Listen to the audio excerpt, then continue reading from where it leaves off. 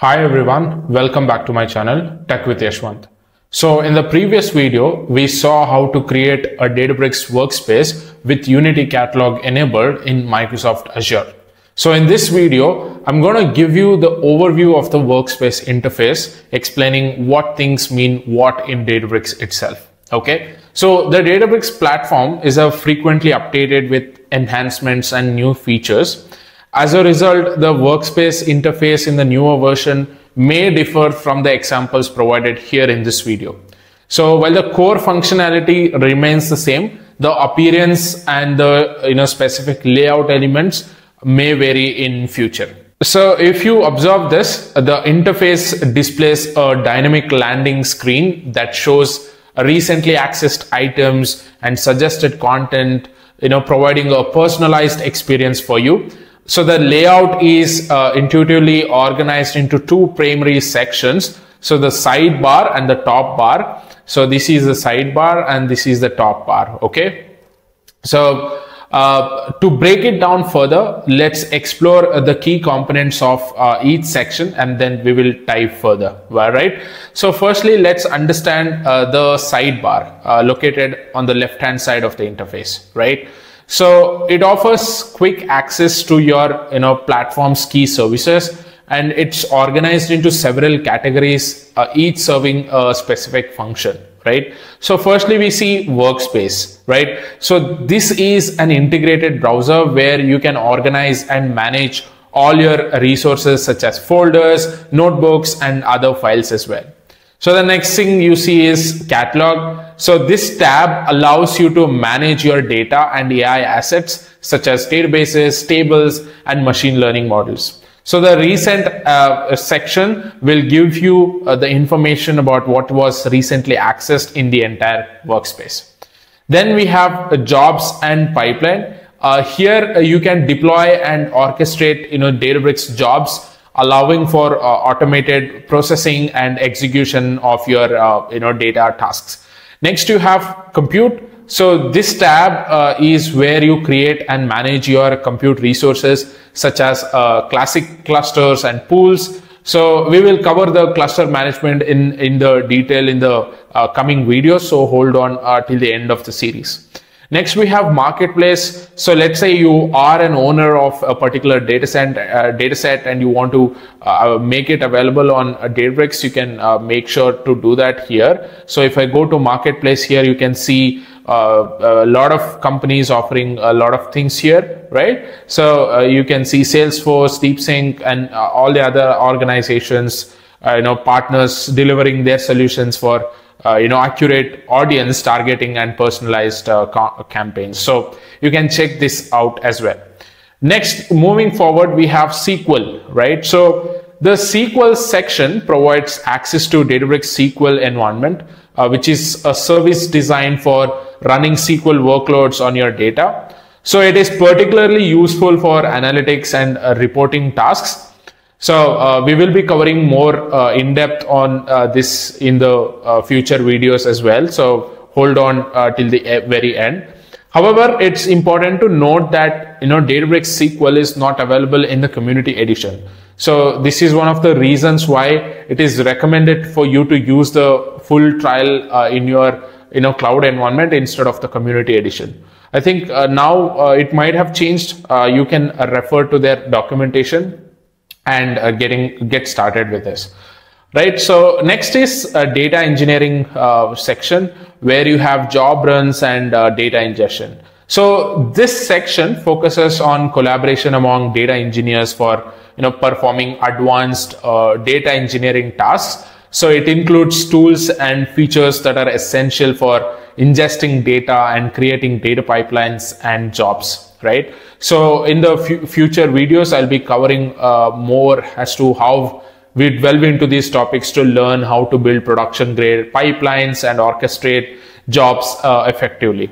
So all these things we will be doing in future videos. The next is AI ML, or the playground, the things that you see here. So this section offers a range of options tailored for machine learning engineers. So it includes features such as ML experiments, feature stores, and capabilities for registering and serving ML models. So it's worth noting that these topics are not included in this particular series, because I'm going to create an exclusive series for AI and ML on Databricks separately. So in this particular series, I'm not going to cover that. But in future, I might do it as well, based on the interest that I get. But I see many of the viewers on my channel just view the video and are not subscribing to the channel. So if you do so, it gives me motivation to create more such videos in future as well. So please feel free to subscribe to the channel if you are liking the content that I'm creating. All right. So next thing we wanted to talk is the top bar. It spans across the top of the workspace interface and provides several important functions. So if you see here, this is the search function here. So this is AI powered search tool. It allows you to efficiently search for various items within your workspace, including your tables, notebooks, dashboards, and so much more, right? So it's an essential feature for quickly locating resources in your workspace using the natural language. The other one is switching the workspace. If you see here, currently I'm using TWY workspace, but if you have more workspaces and you want to switch between the workspaces, if you want to manage multiple workspaces or need to navigate between different projects, so the switch workspace option allows you to easily toggle between them. And then we have this tiny little icon, they call that as Databricks Assistant. So this is AI powered or AI based workspace assistant designed to enhance your experience with developing notebooks, queries, and dashboards. So it provides a conventional interface that facilitates code generation, explanation, and even the troubleshooting part, right? So if let's say if your notebook fails with an error, it troubleshoots the issue to some extent, and it will also let you know what is the probable issue and the documentation link and all those things. So thereby it boosts your productivity inside the platform, and it also integrates with Unity Catalog to offer features such as table searching with context awareness and things like that, right? So that's about Databricks Assistant. Next we have is the profile setting. So the profile setting gives you access to the user related options such as managing your preferences, linking external services, and setting up notification. All these things are provided there. So they also provide access to admin specific settings that help you configure your workspace environment a little better, right? So these are all the things that are available. Next, let's go into the workspace here and see what we have inside workspace. So if I come here inside the workspace, you see a lot of different folders, right? So firstly, let's talk about this home directory. So the home directory is your default location within the workspace, and it's personalized to each user's personal directory, providing a semi-private space where you can store your own files and the folders. And then we also see workspace folder here, right? So this is a kind of a root folder that contains all users' personal directories. From here, you can also access your home directory by going to users, right? So if I expand users, I only have one user. I can go into this directory and I can find my home directory inside that. And you can also access your home directory as well. Next, we have this separate folder called repos. So this is a legacy service used for integrating your workspace with Git repositories, and it's now been replaced by Git folders, I believe. So going forward, you can create Git folders as well, or you can also continue using repos. And there is a trash folder where this folder contains deleted items which are exactly retained for 30 days before being permanently removed. And you also have favorites where you can star mark some of the important notebooks or the files or the folders, and that will be available on your favorite section. And then we have a shared environment where this will be available for all the users, and if you provide them the right access, they should be able to access this as well. Next, if I show you this icon here, you have Git folder. As I told you, like you can create a new Git folder, create a new notebook. If you want to create a file, you can do that. If you want to create a new SQL query, you can do that from here.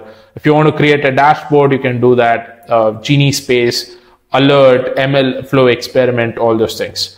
And if you want to import anything and you want to download a file or something, you can do that here. Any of the DBC files that you have on your local machine, you can upload that as well, and you can download them as a DBC archive or a source file or a HTML file.